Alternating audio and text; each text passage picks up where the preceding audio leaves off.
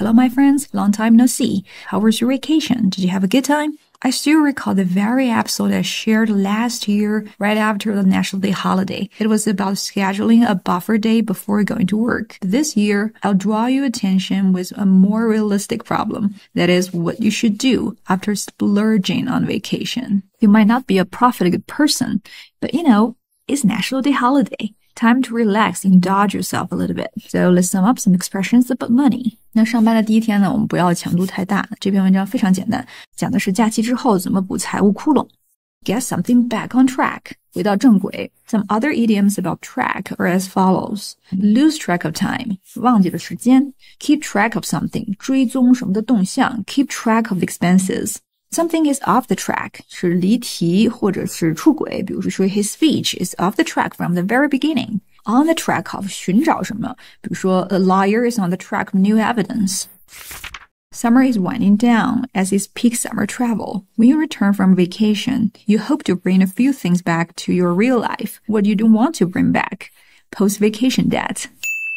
那 wind down 172期学过了，有两个意思，一个是放松 I need a decent night's sleep to wind down。第二个呢是逐步停下，比如说 wind down the budget， 逐步缩减预算。Another example, credit to wind down failed banks drops again。关于关停 wind down， 破产银行的信贷再次下降。Let's take a look at the first sentence. Here I want to ask you whether you could replace so is peak summer travel with as is peak summer travel. It puzzled me, so I did some searching. Here is how things are going. So in so do I is technically an adverb. It is grammatically okay to say so do I in a conversation. For example, A said, I work in IT, and B replied, oh, so do I. However, when it comes to complex sentence, a conjunction is expected to connect two clauses. Here we need as.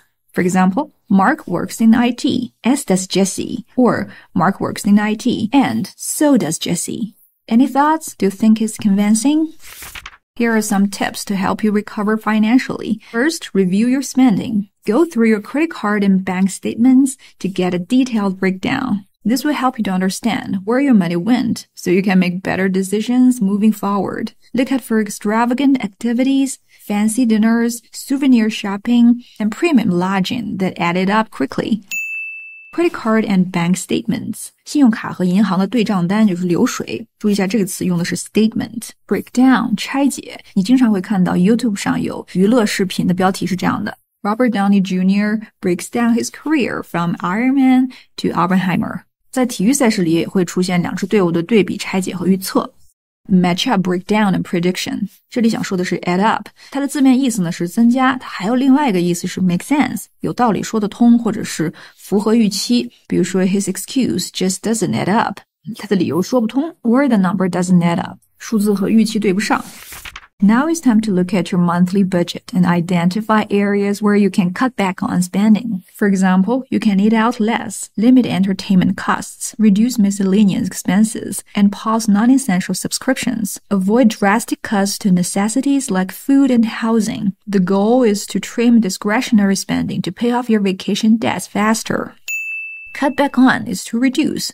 Miscellaneous is mixed or various. 各种各样的，通常指的是没有办法被分类的杂七杂八。Miscellaneous fees or expense, 杂费。什锦的巧克力用的是 assorted chocolate box, right? Discretionary spending 又出现了，可自由支配的花费。Pay off 有三个意思 ，pay off the debt or loan 还债 ，pay off someone 通常是给钱封口或者是贿赂，比如说。He paid off the inspectors with bribes of $1,000. So the last one is something pays off, meaning resulting success. So all your hard work in learning English will pay off. 那么之前我们还学过一个词组叫做 pay down, 是分期付款。The cash stuffing method helps turn your budgeting into a more visceral, even gamified experience. Once the envelope is empty, that's that for the month.The root of visceral is viscous, 内脏. The plural form of viscous is viscera. Feeling from your viscera is visceral. 发自肺腑的或者是本能的。Visceral reaction, 本能的反应。Visceral hatred or pleasure, 由衷的讨厌或者是享受。Visceral obesity, 内脏的肥胖。It might not be realistic in China, but it suggests that people become more cautious when buying things with tangible cash rather than credit card or WeChat payment. Refocus on your saving as the vacation days shrink. Redirect those funds towards rebuilding your emergency savings account. Having this financial cushion is essential to prevent going into debt again for unexpected costs. So be patient for now and be proactive for next time. 随着你的债务还的差不多了，要转向去建立 emergency savings 应急的储蓄，也是后面提到的一个同义词，就是 financial cushion 财务的缓冲。